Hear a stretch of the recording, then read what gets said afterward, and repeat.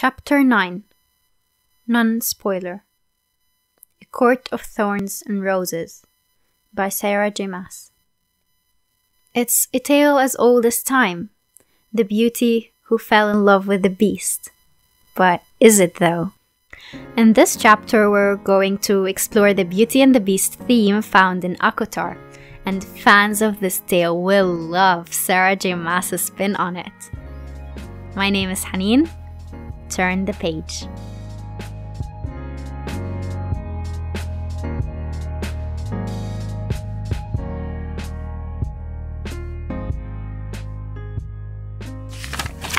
Welcome to another chapter of Between the Pages. My name is Haneen. And my name is Nesma. Okay, so A Court of Thorns and Roses. ACOTAR. ACOTAR. Here we are. Finally, it has arrived at this chapter. We've been wanting to do this series for a very long time. I've been wanting to read you this series for ages. Well, we have come across this series in very different ways. I have started reading the first one, A Court of Thorns and Roses, with fear. Let me explain. Because the lady over here, Haneen. Yeah, me. It starts out by her telling me about the series and how much she loves it.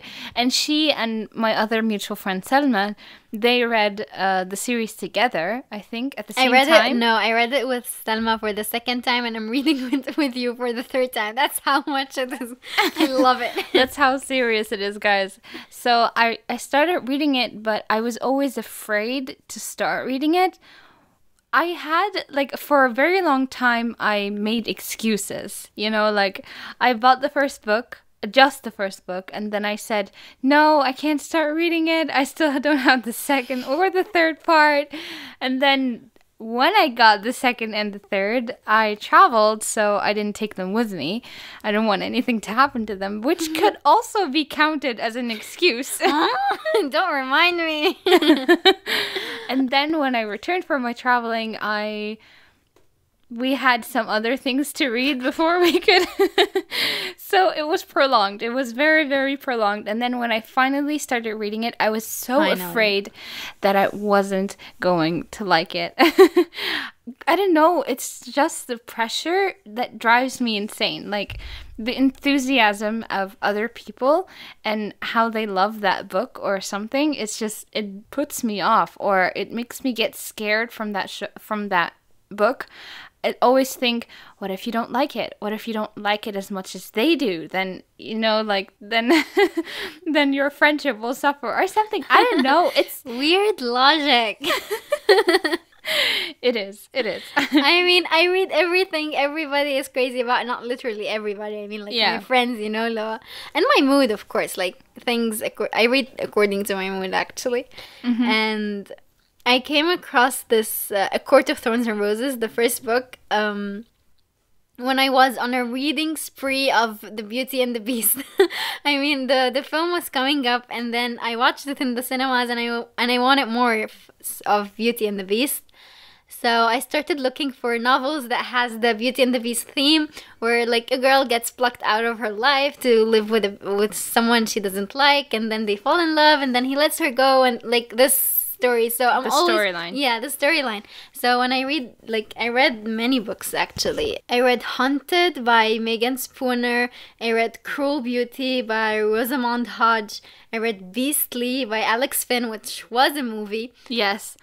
We watched that one together, didn't we? Or no, I think I watched it with Selma. Yeah, maybe. No, it was Selma, I think. I watched it with my sister, so no, it wasn't you. No. That's weird. And I read the duology of Winter Song and Shadow Song. I actually waited for Shadow Song to come out. By S.J. Jones. By the way, when you told me that, I was very, very, very surprised. Because I didn't know that you were on a spree of Beauty and the Beast. We watched Beauty and the Beast together, the one acted by Emma Watson in the cinemas. And we went together. What's his name? Don't forget the Beast. Oh my God, Dan Stevens. Dan Stevens. Dan Stevens. Yes. And I didn't know that you liked it that much. Beauty and the Beast is my favorite fairy tale. I mean, the protagonist is a reader. Come on. And she's brave and she has like so many good qualities, and like I grew up wanting to be like Belle, you know. And by the way, while we're talking about the movie, the visual artist who made the Beast is an Egyptian visual artist. His name is Muhammad Ali. Yes. No way. Yes. So now we have two people who worked with Disney, Mina Masoud and Muhammad Ali. And A Court of Thorns and Roses is going to be adapted by Tempo Productions and Constantine Film. The script has already been written, or the writer is writing it. She's Rachel Hiron, I think. Ooh, okay, yes. Interesting. Yeah. And I want to work on that movie so much. Like, if anybody knows anybody, tell them I'm here. Hello. I want to do that. Yeah. I want to work on the movie. Yeah. So much. You have no idea. Anyways. But is it a movie or a TV show? A movie. How will the movie do the book justice? I don't know. It has to be at least 3 hours, like the Lord of the Rings. I don't know. If it's less than 3 hours... You're disappointed. You're going to be disappointed. I know. They're going not to cover it. Or they're going to take a lot of the story, which is... No, the story is very rich and it has its own world. Getting introduced to that world in itself is like... Yes. It takes time. Yeah. Anyway. Which brings us to like points that we wanted to address for the non-spoiler part of the book. We know there's like a lot of hype around A Court of Thorns and Roses. Like, I meet a lot of people who have heard about the series and who want to read it, who are excited to read it. I haven't met them. You haven't? Yeah. Well, well, we went to Cherry Blossom, our bookstore here in our area. The people I meet there, they're always like talking about A Court of Thorns and Roses. Like, you know, the owner, Somaya, and her friend. I don't know her name. But she recommended A Court of Thorns and Roses to me the day I bought it. She told me, "Oh my God, you have to read it." And you have to read it. And finally you have. I'm so happy. And finally, I have read it. Go higher with that note. Cue the music. So we're here. We're finally here. I have read the first part, but Haneen fun fact, has already read the series. But yeah, I think we've already the said whole this. series 2 times. And you this is no the idea third time she's how reading hard it is to hold back information. Yes. In the non-spoiler and spoiler. I mean, why can't I spoil the next 2 books? Nope. I'm like the boss here, and I'm telling her not to spoil anything. Okay. I have to tell her not to spoil anything to me, like behind the scenes when we're not recording. This is so hard. You have no idea, guys. So, yes, what I wanted to say is that there are a lot of people who want to read A Court of Thorns and Roses, and we want to say that if you're planning to, there's like a whole new world waiting for you. Like, literally, there's just there's another language, right? No, there's no other language. It's just the way things are pronounced. And the way they are spelled. I mean, our protagonist is Farah. Which is she's a female protagonist, which I love. I'm a fan of female protagonists. I mean, literally all the books that I read are female protagonists, which is weird. I guess mine too. Even sometimes I read like for male authors who make their protagonist a female. Like, I mean, or something. I mean, we were just reviewing some books together, and you reminded me of Every Day. Remember Every Day? Mm-hmm. Okay, regardless of how I feel about that book, in my mind, the protagonist was always a male. Even though he or she or it, whatever, woke up every day in a different body. But in my head, whenever I heard the person, like their voice in my mind, it was always a guy or a person. Yes. So I guess there's one book where the protagonist is a guy. Yeah. But I think if I look through my we read The books, Maze Runner for example. Right, yes. right. And looking for Alaska is always also a male, I think. It's a boy. It's a boy. I don't know, but that's besides the point. Yeah. Back to Feyre. So, in the book, Sarah J. Maas let it slip that Feyre does actually mean beauty, so, you see? Coming from the word fair. Yeah, Yeah. yes. Because when they used the word fair, in the olden times, the fair meant that she's beautiful. Mm-hmm. I remember that. Like in like literature texts or anything, like fair means beauty. You're fair, Nessa. Oh, thank you very much. Okay, so another thing that I wanted to talk about was the start of the book, like the feel of the book and the characters, and getting introduced to the plot line, and like trying to see their features or the way they look like in your head. You know, when you're still getting used to it and you're still warming up. Yes. It took me a while, personally. I don't know about other people, but for me personally, it took me a very long time to get attached to the characters. I don't know why, but there's something about the beginning of the novel that was so intrusive immediately at the very beginning. So I was like in the middle of a story already, but I have no background whatsoever. So I was like, should I care about this character or should I not care about this character? Who is this Tamlin person? Why is he kidnapping her? And like this idea of like there's no purpose for me to care about this person, and it took me a while to get attached to them. But once I did, without spoiling, I think it's like once it started clicking between them a little, once there was like conflict, you know, once her life was actually in danger. That's when I was like starting to care about her a little bit more. I was like, no, wait, I don't want you to go yet. I'm still not ready. I just got used to you. Don't go now. Okay. I know you're going to contradict, but go ahead. Yeah. I mean, tell me what you think. I mean, it's different with me because I already connected with the character right away as beauty, you know? Yeah. As in, like, so I felt like I already know Feyre.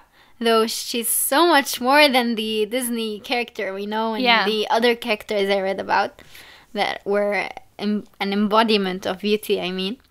But, by the way, comparing this to Beauty and the Beast does not in any way belittle the story. Like, of course not. Of course not. Like, it's something else, but it's something more, actually, with the Beauty and the Beast thing, Yes, definitely.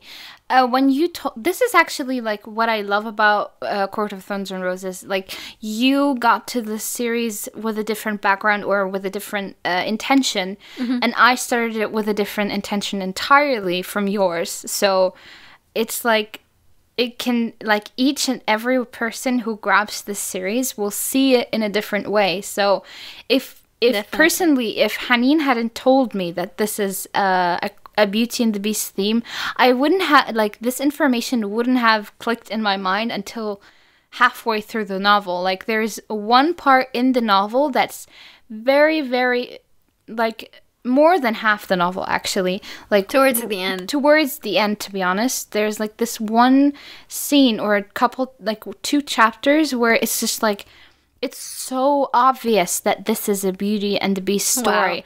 Wow. Ironically, this is when the story turns from Beauty and the Beast and becomes complete something else. I mean, wow. That's what I love about A Court of Thorns and Roses. It carries a theme, but it still makes its own idea or its own dynamic to it. Yes. Like, there's a sort of originality to it than following a traditional plot line. Like, it takes its own world entirely. Like, it's mind blowing. Arc as well. I think it starts a completely new arc towards the third act. Like the third act, which is supposed to be like resolution. It takes a completely new arc.